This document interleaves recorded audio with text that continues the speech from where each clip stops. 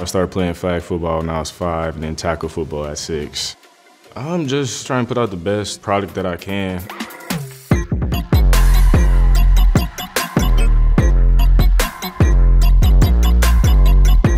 Every year it's always been football, how I'm gonna get better, like what team I'm gonna play for growing up. And I was just dominating from the first practice that we had all the way up to now.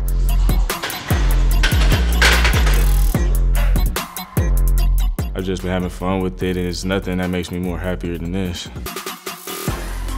That was the only thing that really brought joy to my life each day, and it brought joy to my family. And their support each day, each game, each practice, that really mean the most to me.